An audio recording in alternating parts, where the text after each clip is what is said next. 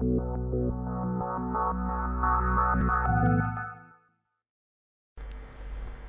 YouTube viewers, welcome back. This is Hassan Slim. So today we are going to make a little bit project using previous tool that we have already learned in previous lectures. Today we gonna generate the table of 2, 3 or 4 or whatever using timer, for loop, if condition, or the basic tools that we have already learned. So I just drag the label, go to its properties,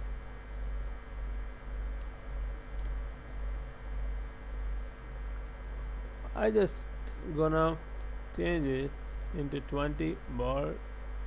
Alright, that's enough. Now I gonna remove the text. Okay, I'm gonna now drag the timer. I just drag the timer. Now enable it. I'm incrementing its interval time. Now just double click on timer. Here's the code of the timer. I'm gonna do almost same thing, but now I'm gonna create the project which will generate the table of 2, 3 or 4 or whatever you want, just like I plus plus. It will increment the value of I by 1.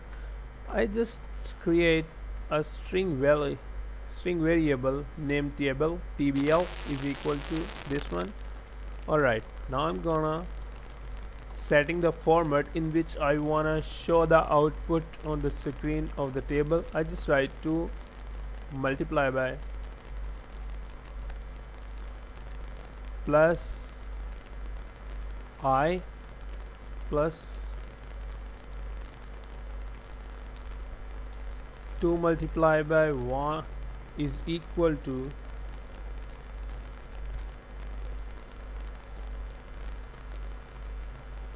2 multiply by I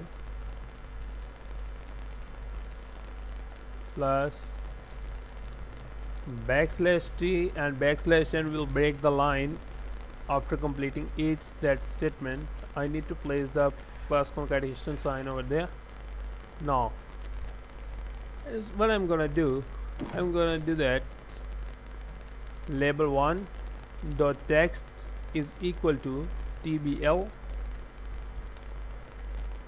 Now if I just start the program, what would be happen? It's showing you the table, but it's not showing you the previous value.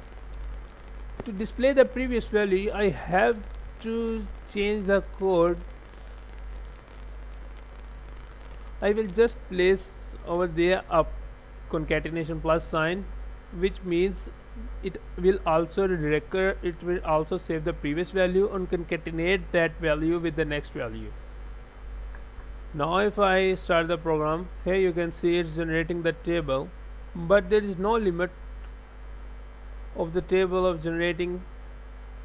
Now you can see it's continuously generating, but I just wanna generate the table to the 10th value. So for that I can use if condition. If I greater than 10 less than 10, then execute this code, else it will not execute this code. But I'm not including else section over there. If you wanna include else section, then what happen?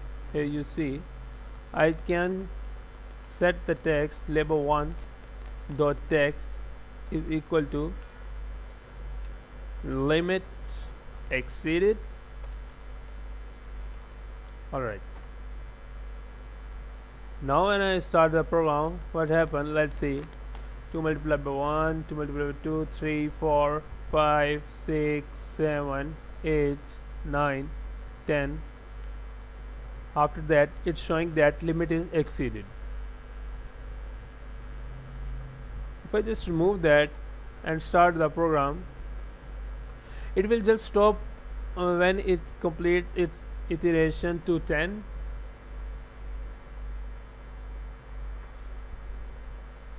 Here, now hope you understand what's the purpose of timer.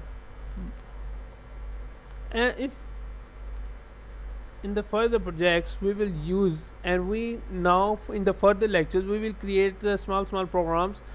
I know you are thinking that what's the purpose of the timer and the little bit tutorial that you are covering, but these are the basics and you have to cover the basics very attentively if you want to create the big projects. In the further lectures we are moving towards creating the big projects. So stay tuned and don't forget to subscribe. Thank you.